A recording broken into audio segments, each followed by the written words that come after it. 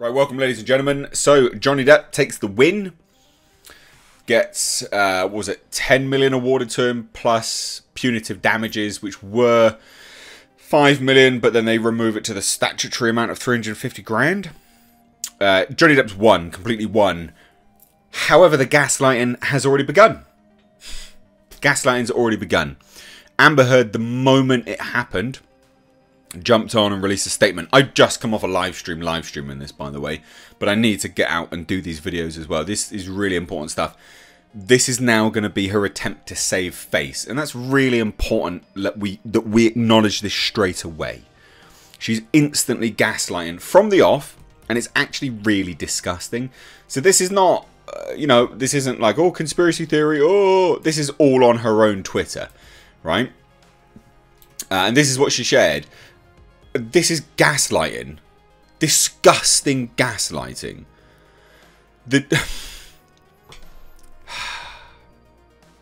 It's truly... She wasn't prepped. Her PR team should have told her, don't do this. Don't do this, Amber. Definitely, please don't do this. Because Jesus wept, this is awful. It looks terrible. There's no coming back from this. You just need to take the L. The disappointment I feel today is beyond words.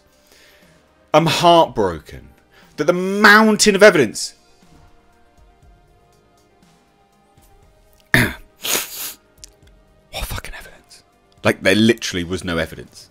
You had no evidence at all. We didn't see any. The evidence of Johnny Depp asleep. That's not evidence. Everyone takes a nap. I mean, he's 50 plus. He's going to take naps, all right? It's not a big deal. Let the man have a nap. Oh, you took photos of wine on the floor. Oh no! You have a video of him hitting his cabinets, which coincidentally, the video of the cabinets always makes me laugh and chuckle because they're glass. They're like they're you know, wooden surround, and they've got glass in the middle, right? If he was really hitting them hard, the glass would have shattered. Remember that. Not to mention, there's glass in the cabinets. So if he was really smashing it hard, remember this is mountains of evidence. If he was really smashing it hard, the glass of the cabinet would have smashed, and the glass in the cabinet would have smashed. It always makes me laugh. But apparently, the mountain of evidence was still not enough to stand up to the disproportionate power, influence, and sway of my ex-husband. You wrecked his life for 6 years. 6 years you destroyed his life. Not exactly power and influence and sway, is it? He was like, everyone hated him. Obviously not everyone. Like, I get it. Like, I've been following this case, and I was on his side. Periodically, I kept doing videos periodically.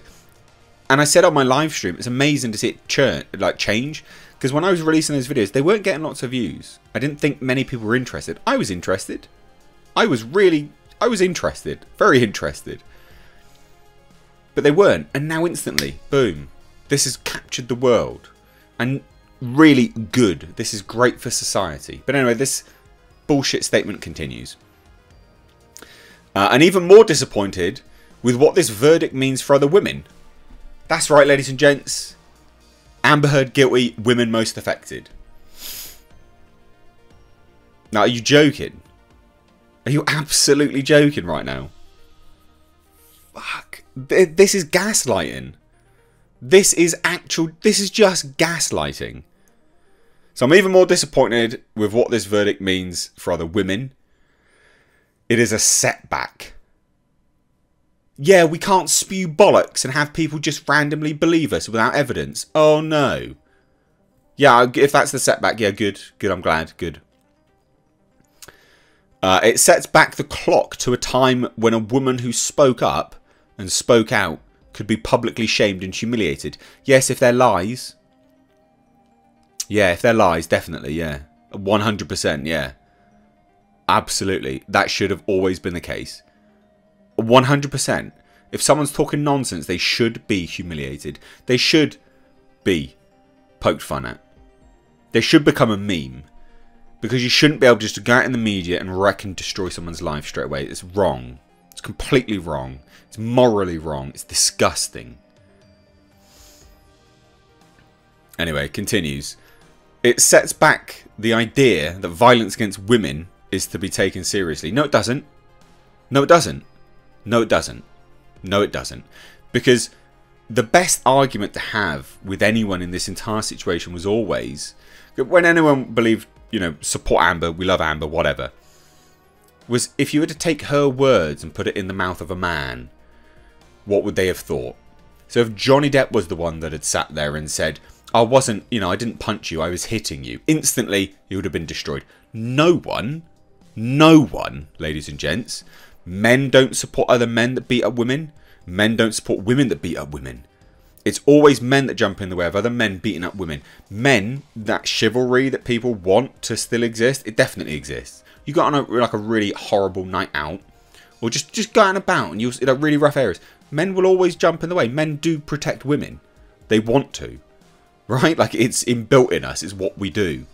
So no, this nonsense of, oh, violence against women is fine. No. It needs to be taken seriously when there's serious evidence.